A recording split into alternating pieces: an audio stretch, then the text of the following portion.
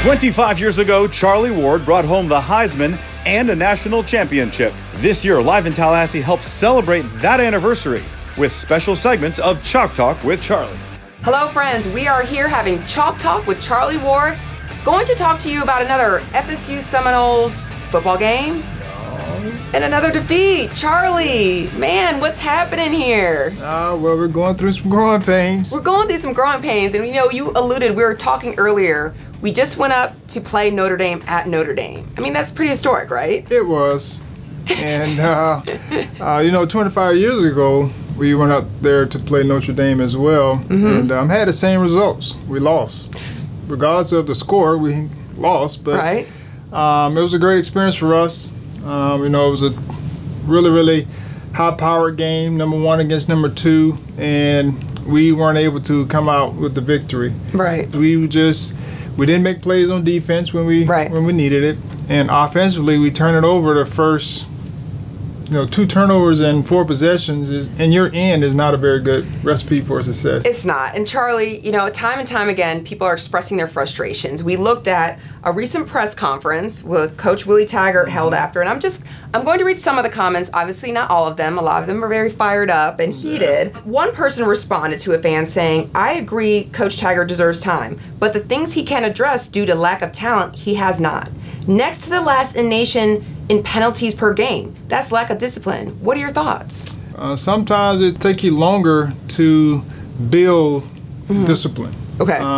There are things being corrected each and every day. They have practice every Sunday to correct the mistakes that they made on Saturday. Right. And those things are being addressed. That's just part of, like I said, the growing process. Once they start to understand and it becomes the culture, it becomes the habit, then those things have changed. And so I think Coach Taggart and the staff are doing a really, really good job. A lot of people may disagree with that comment, but me knowing them and also having a son on the team and seeing the things that they're building, like the team meals, all those things go a long ways in having the success. Because as we all know, in a successful relationship, on a successful team, there has to be accountability and there has to be trust. Definitely. I think people at home, they think, okay, quick fix solution, just get rid of the coaches, bring on some new coaches, just keep bringing them until we win. Right. And it's just like building a house. Okay. There may be some patchwork things that you can do to make the house look good. Right. But the foundation is still, messed up. Okay. And so right now they're doing some foundational things that I think that's going to help us long term. And of course, it comes down to guys playing well. All right. And we haven't made those necessary plays that we needed to make. So some things coming up. To be bowl eligible, I believe we need to win the next 3 games. 2. 2 games. Yes. What's the possibility of this happening? It's a very good possibility.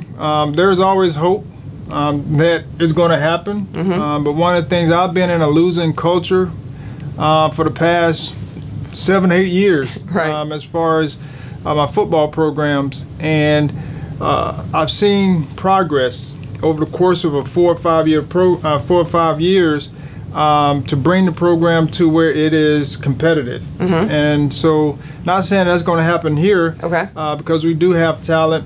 That talent needs to be cultivated into a winning environment. And so, the possibility of us beating Boston College and Florida, it's good. It's good. Well, Charlie, from your lips to their ears, we're going to make it happen. 2 more games. Seminoles can get it done. In other news, though, the FSU basketball team is looking pretty good. Yes. I was blessed to have an opportunity to go watch them against UF. Okay. And they were like a boa constrictor. There we go. They just strangled them, slowly. Right. Next thing you know, they only had like 20-something points in halftime, 30-something right after halftime, and it was really, really bad. But our guys did a great job playing defense, and offensively, we have some really good shooters, and the guys play well together. And that's just an example of they've been in the system. They've been doing it for quite a time. They have some veteran guys on veteran leadership, and last year they weren't expected to make it to the Elite Eight. Right. But that team unity and camaraderie allowed them to have that foundation for this year. Exactly. Well, I'm excited about that. Hopefully we get to go to some more games, talk about what's going on with the basketball team as well. All Noles all day, pretty much. All Noles all day. We can do that. Well, if you want to learn more questions, have more things you want to learn about, talk to Charlie Ward, hit us up on Facebook, get your questions. We'll answer it next time. Thank you so much for your time. We'll see you next time.